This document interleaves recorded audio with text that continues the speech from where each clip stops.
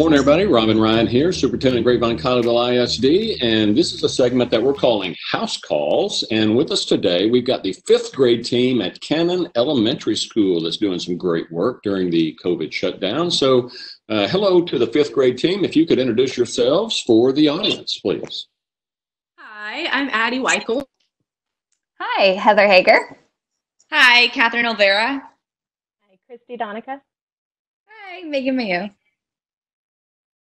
All right, so, welcome. And so your principal, Mrs. Garrett, has said that you guys are just doing some tremendous work of connecting with kids during this time. So tell us how that's working. How are you connecting with all of your students, and how are you making sure that every child is continuing to learn during these unprecedented times of this shutdown? We're doing it in a couple of different ways. We wanted to make sure that our students, one, had access, and just the simplest way for communication purposes, and that they find their work in all of one place. So we decided, even though we have separate homerooms, to make one Google Classroom for the whole grade level. It also helps us to give feedback to any child, because one of us is going to be on at all, at different times of the day, so we can give them feedback easily. The second thing that we're doing is we're having a WebEx call every week with our students. And so we get to see their faces and check in on them and do a lot of social and emotional support for them. And then lastly, we have live office hours every week. So any student that has questions or has specific needs, they can come to us during our WebEx office hours, and we can touch base with them. So when you do your live WebEx, is it all five of you do one that's a separate one that's once a week, or is it everybody together as a fifth grade team? We're doing it separately right now, and it's at different times. So let's say a child needs help with humanities. They can go to Ms. Hagar's time or my time, depending on what works for their schedule. Mm-hmm. It's been funny to watch with these office hours. Some of them, I need help with this assignment. And for some of the kids, it's just saying, hey, I just want someone to talk to. I just want to hear your voice. And so we got a live karate demonstration in one of ours yesterday. And it's just good to see the kids. So what's been the best thing that's happened that you have discovered as a team since we've been out of school over the last month or so? Well, I think that it's just ramped up the amount of collaboration that we have between ourselves. We've been learning even more about what our specific strengths are and how they work together well. And we've got the dual side of our grade level and a monolingual side. And so we don't always get to work as closely together as we'd like, and this has kind of brought us together even more with that. Mm-hmm. Yeah, and I would also say for our kids, it's been really neat to see how flexible and how this has been a growing opportunity for them too. It gives them a chance to learn this real life lesson that things don't always go as we would expect, and so they've done a really great job. We were really blessed that we had technology already in place, right. But just they truly have their own independence now, and being able to troubleshoot their own Chromebook problems and just simple things that we would love to be there to help them with but can't be. And so getting to see them take that ownership of just the small things, but also their learning, and just learn the lesson that sometimes you have to be flexible and do things you don't want to do. And it's been really neat to see our kids persist through that challenge. That's great. That's great. So part of the learning process, especially at elementary school, is partnering with parents when we are in our brick and mortar school, as well as on the online side. So how have you reached out to parents, and what kind of responses have you gotten from parents about the learning processes? And we've really had to rely on parents to be able to help even more as partners during this time. So what kind of parent education, what kind of parent responses have you gotten? So I wanted to just touch base on that because as a bilingual teacher, that has been a little bit of a struggle for me. But I think one of the ways that I've been able to communicate is I really check on them every single week, almost every day to some. And even though some of them might be having problems learning the technology, a lot of the videos that we've created and allowed and put in our Google Classroom has helped parents be able to go in with their kid and just see step-by-step like process of just logging into their email or things of that nature, but also just checking in to make sure that they're okay. I think that has like grown my relationship with my parents, and they, like, one of the parents yesterday told me, she's like, "Oh, I'm so glad you called me because I needed to ask you something." So I don't know, I just feel like creating that relationship first, and then we'll work on the other things with the videos that we've created. They've just been so helpful, and it's been cool to see how our kids take the skills that they have from like our classroom and what we do at Canon and like show that to their parents and be able to lead it in that way. So that's interesting. Talk more about the videos that you've created and what their topics are, and the kinds of things that that you can see, the learning that's happening because of the videos that are there.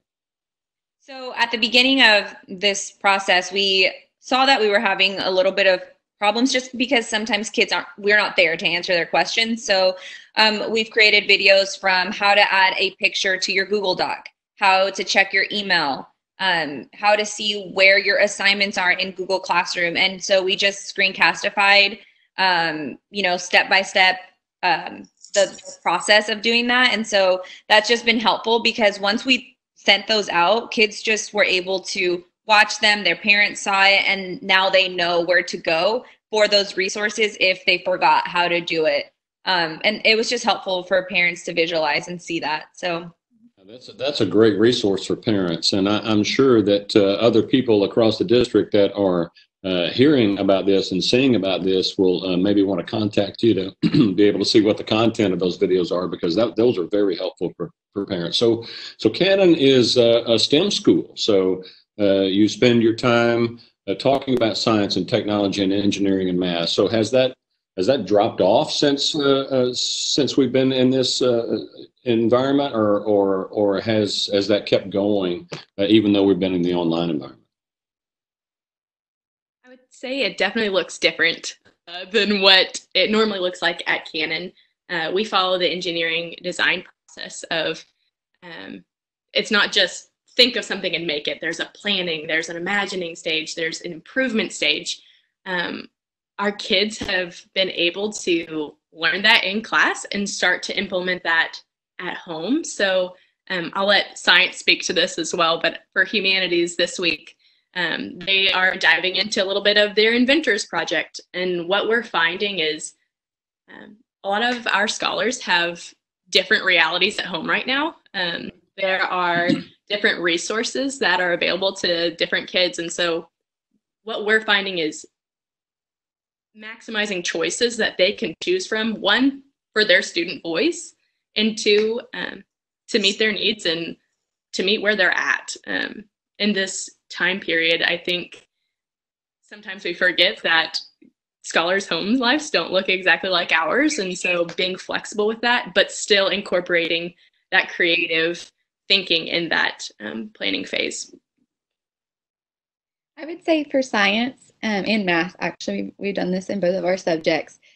It's been neat to focus on STEM as those contents, but it's also so much more. It's about communication and collaboration and innovation, and just giving kids a chance to like think outside the box or just imagine. And so we've been able to do that we've tried to include like one activity a week where they're with their families or maybe their siblings, or trying to give them a chance and like topics, we've been calling them fam jams, where they can come together for just a little bit, and whether it's like interviewing over personal financial literacy, or showing them like a magic trick of what happens when you like put a spoon in a glass of water and it refracts, and just giving them a chance to kind of live out what they're learning has been really neat, and the kids love it, and I loved like seeing their responses and their families' responses, and so that's been a really cool opportunity. We've given